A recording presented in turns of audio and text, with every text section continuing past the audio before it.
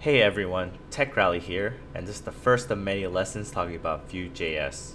In my opinion, Vue JS is a great front-end framework that elegantly blends the good parts of React and Angular together.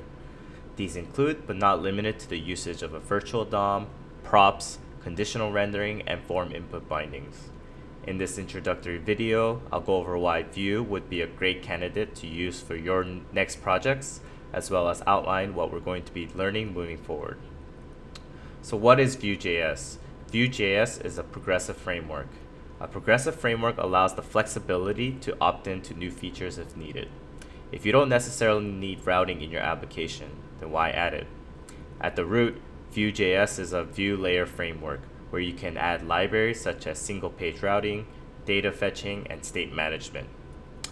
As a developer, you can add or remove as much complexity as you need. Why Vue JS?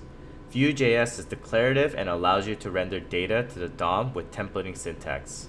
It is reactive using both setters and getters. Maintenance of the application is straightforward via components, props, and state management. Vue is very small in size and flexible. Like I mentioned before, Vue seems to have a great blend of good things in React and Angular. I want to go over an outline of these video segments. I'm going to focus on Vue JS fundamentals like directives, data rendering, and Vue CLI. After we get our feet wet, I want to go over a basic intro of Vue server-side rendering via Nuxt.js.